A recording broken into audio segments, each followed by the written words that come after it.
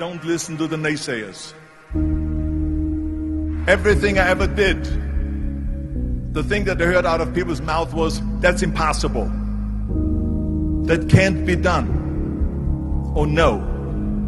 I remember when I wanted to be a bodybuilding champion, including my parents and everyone else around me, said this is impossible.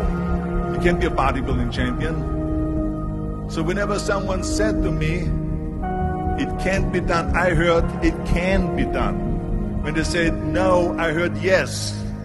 And when they said it's impossible, I heard it is possible. Because I am a strong believer, Nelson Mandela said, that everything is always impossible until someone does it.